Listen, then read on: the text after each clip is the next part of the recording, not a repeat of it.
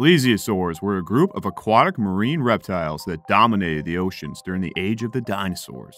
They lived from the Late Triassic around 200 million years ago, up until the Cretaceous Paleogene, or KPG, mass extinction around 66 million years ago, and became one of the dominant marine predators of the Jurassic and Cretaceous periods.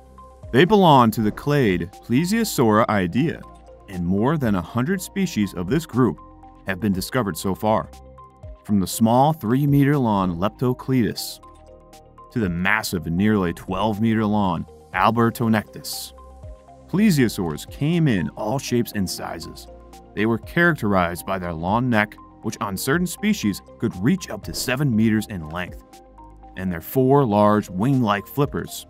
They lived in a wide range of environments, from nearshore estuaries to the open ocean, and some even lived in freshwater habitats. Plesiosaurs can be divided into 2 major groups based on differences in head and neck size. One group, the Plesiosauromorphs, had long necks and small heads, while the other group, the Plesiosauromorphs, had shorter necks with a large, elongated head.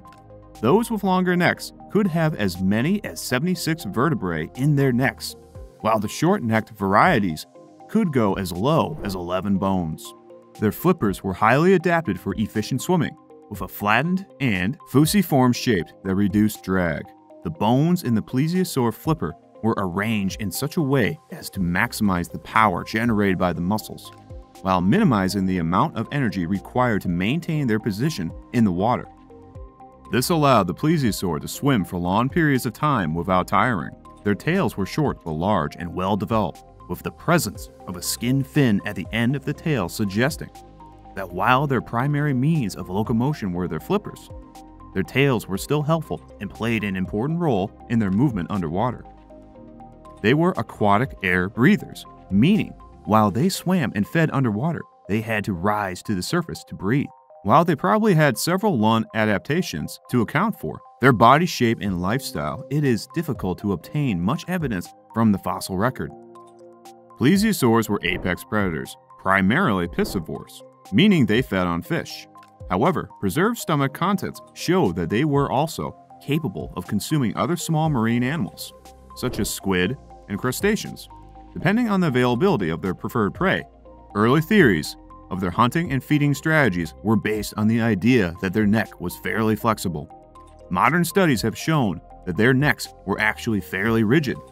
Based on this new hypothesis, were suggested with it being possible that the long-necked plesiosauromorphs may have used their small heads and the long necks to cause a hydrodynamic and optical camouflage effect, preventing schools of fish from recognizing the plesiosaur as a large predator. It could also have extended their feeding range by letting them reach into areas too narrow for other large marine predators, like inside tight crevices or along narrow reefs. The short-necked Plesiosauromorphs, on the other hand, were ambush or pursuit predators, and probably hunted larger prey with a morphology suited for fast-swimming speed. The variety in their skull size may have reflected the difference in types of animals they preyed upon. For example, species with long, narrow snouts may have specialized in hunting smaller, fast-moving prey, while species with wide, robust jaws may have hunted larger, slow-moving prey. Their teeth varied in number and shape depending on the species.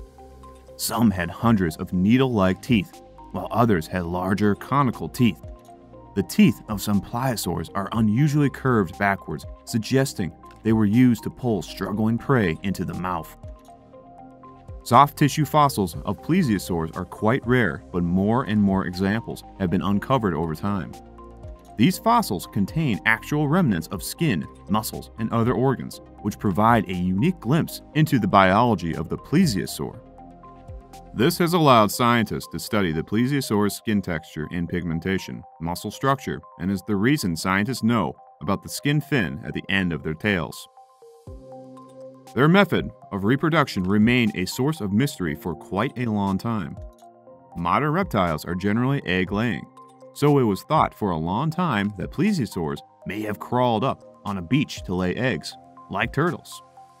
With their size being what it was, there was contention on whether or not the largest species could even move on land after a beaching. Support for egg-laying hypothesis finally dried up when in the late 1980s a fossil was discovered of a pregnant female plesiosaur. The most likely explanation from the fossil was that the plesiosaurs gave birth to a single large juvenile and probably invested parental care in their offspring, similar to modern whales. Not much is known about the social behavior of these creatures. The evidence that they gave live birth seems to suggest that they shared behavioral traits with modern animals like whales, such as maternal care and social behavior. Their relative brain size seems to be typical for reptiles. It is unknown if they were solitary hunters or hunted in packs. The ancient oceans of the Mesozoic era were much different from the oceans of today. The plesiosaur lived in a world of high-nutrient, low-oxygen waters, with diverse marine faunas, including many other large marine reptiles, such as ichthyosaurs, mosasaurs, and pliosaurs. Despite the competition from these other marine reptiles, the plesiosaur was able to adapt and thrive in its environment, evolving into various species with diverse morphologies, lifestyles, and niches. Unfortunately, the plesiosaur went extinct along with the dinosaurs and many other species at the end of the Cretaceous period 66 million years ago. This mass extinction was caused by a massive asteroid impact, which triggered a series of environmental changes, including global wildfires, massive tsunamis, and a drastic change in the Earth's climate. The post-extinction oceans were much different from the ancient oceans the plesiosaur once lived in. The oceans became oxygen-rich and less nutrient-dense, and marine reptiles, including the plesiosaur, were unable to adapt to these new conditions and went extinct.